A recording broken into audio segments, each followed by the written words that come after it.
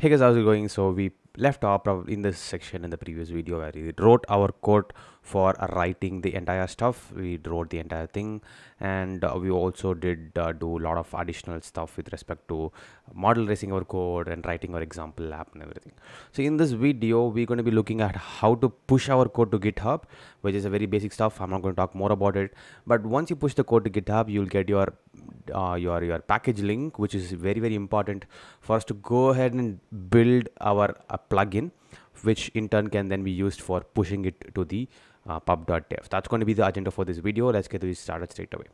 First things first, make sure that you have added all the changes, and I have actually committed my change. So what I'm going to be doing is to directly go ahead and create a simple package for myself, and I'll just going to call it as Flare Awesome. Okay, it's going to be awesome Flare button, something like that, and create repository.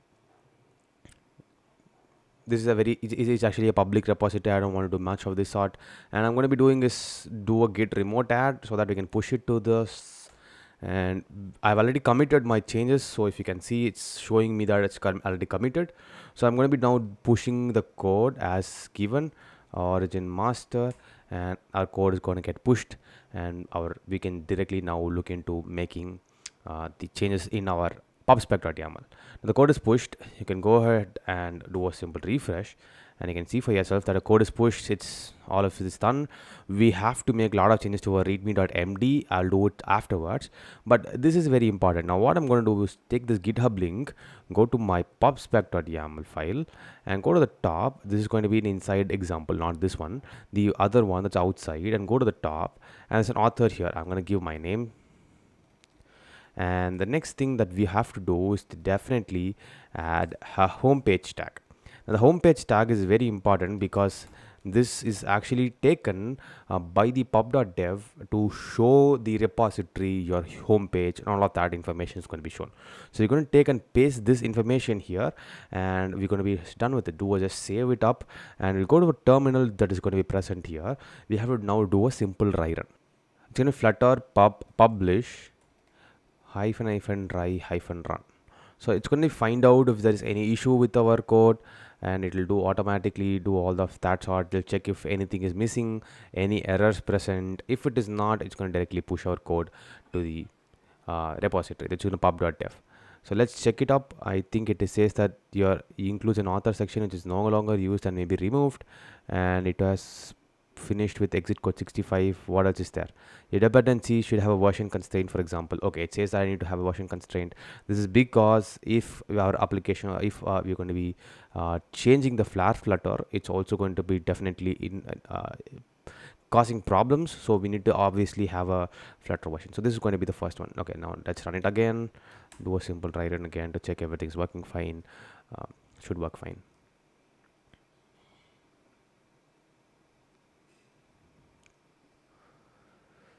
Another issue. What does it say? Your pub package validation found the potential issue. Your pubspec, which is no longer used and may be removed. Okay, that's another issue, I guess. It was there in the previous one. Alright, make sure to always give your version as 0.0.1. That is another one. Do another pub dry run. Should work now, at least, hopefully.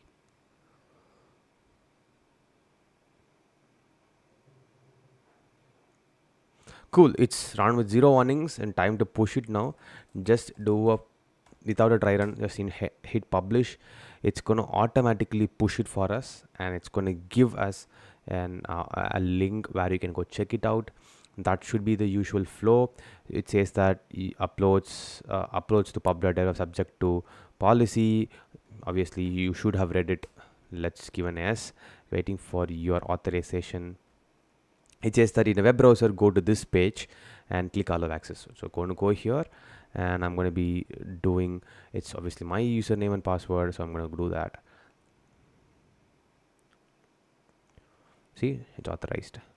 Cool, package is published. Let's go check it out for ourselves.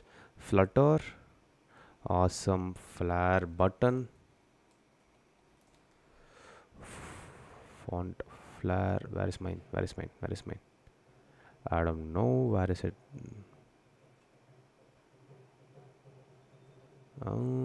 I don't know where it is. Send code mark. I need to find it for myself. Come on.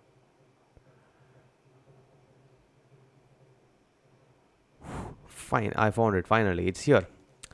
It's going to pick it up from my GitHub repository link. If you note it, it's going to go directly to this. Whatever changes you're making here is obviously going to come in this section as well. And that's pretty much it. We have done, written, and also pushed a change to the Pub.dev. It was published on Jan and everything also. Let me give myself a like if you're right. It's still in a waiting state if you can find it. So it's going to be going through a sea of changes. They're going to check all of that and then only accept it. And by the meantime, you can just complete our readme.md as well as change, give it an example, do a change log and all of that. So the example section is there. So it's going to show me the example. It's going to directly pick that main.dart file from the example and show it to the users, which is pretty much fine. That's what I also was expecting. It's also automatically giving what to do.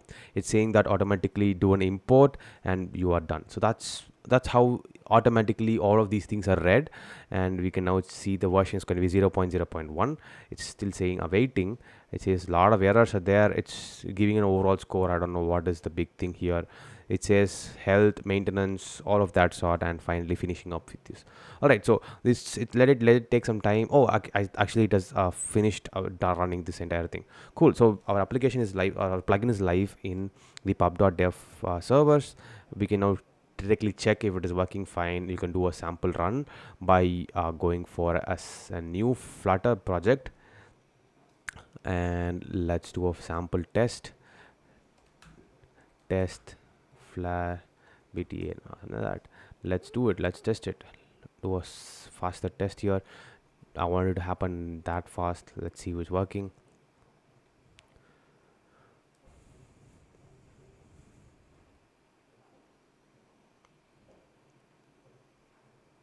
This window is fine. I'm not going to do disconnect. Cool. All right, so let's open up our project source control. We don't mess up with it. Open our pubspec.yaml here, and in the dependencies section, we're going to be doing a first dependency, which is going to be this one. I'm copy pasting my own plugin. Awesome. All right, packages get should work. Awesome, it does work. No problem with that. Go to main.dart file, and we'll just run a simple one. So it's going to show a column for me and all of that sort. I'll just remove this section alone from here. Probably the children section. I'll add my own. I'll say a container, and the container is going to have a child.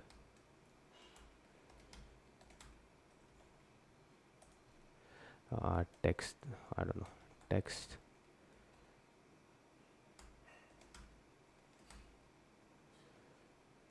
Sample text file. Cool. Container one done. Next, follow it up with my next one, which is the circular.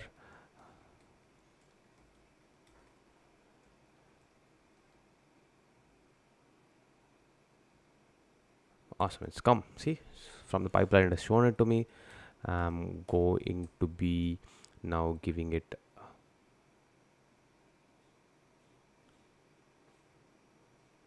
import it. I have to put it inside a container, obviously, right? And I'm done with it, and the height will be probably 150 or 250. I don't know what of that. Width will be double dot infinity, so it should be the entire thing. Serve it up. Let's run it up. Let's see, this works fine. Should work fine. Awesome. So the application is running as expected, and click on this button. It has happened probably. I mean, I'm pretty happy how it turned out. I think the plugin is working as expected, and that should be the entire end of this video series.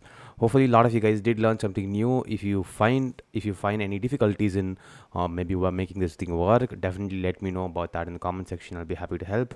For those of you who did have other ideas for adding to this plugin, you can definitely do it. Just do a PR request, and I'll automatically be able to give you guys the confirmation. So that's going to be it.